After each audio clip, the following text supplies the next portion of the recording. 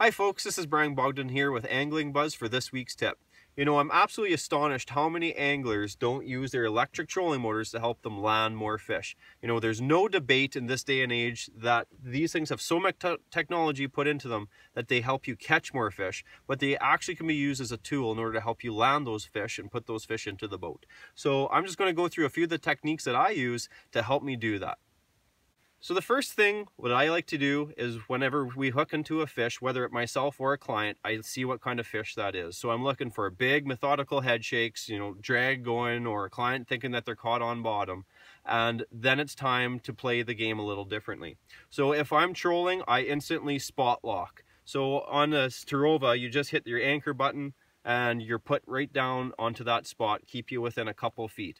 And what that does is that allows me to watch what that fish is doing and then react to whatever it's going to be doing.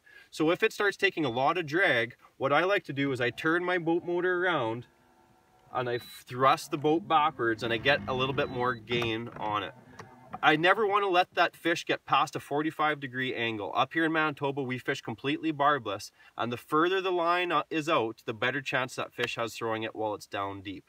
So now that the fish is coming in towards the boat, you know, there's so many times when anglers get scared because a shadow of a boat is one of the first places those fish will go. And there's two different spots, of course, a fish will go, up on the front of the boat or the middle or the back. And so there's a couple different techniques you can use to help kick that boat off of those fish.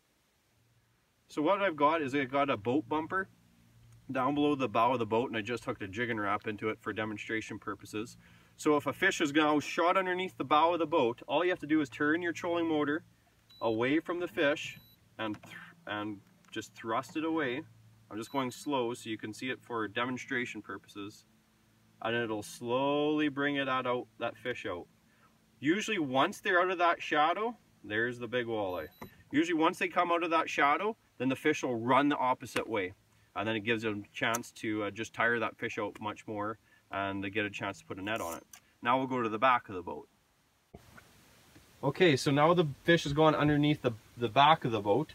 Now what you want to do is turn your trolling motor towards the fish, and when you thrust it ahead, that ends up kicking out the buoy or the fish away from the back. Basically, your boat's a pendulum from the center of the water, of the keel, so it's turning just like this depending which way you turn it. So if he's at the front of the boat, you can kick him away. If he's at the back of the boat, you can kick him away either side, and that just helps you get him out of the shadow of that boat and you get him onto the net.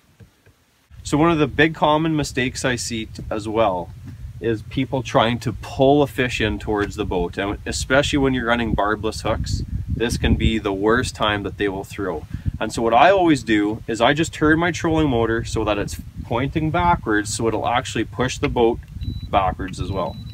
So I'm just gonna full thrust it here to show you. So instead of me pulling the fish in, I can bring the boat to the fish in order to land. And all you have to do is keep constant pressure on that rod tip and you'll land that fish.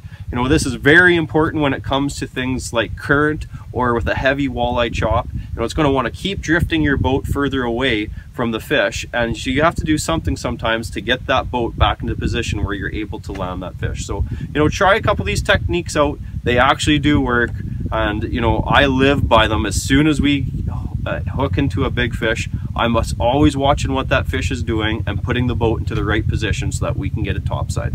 So that's this week's tip from Angling Buzz. Hope you liked it.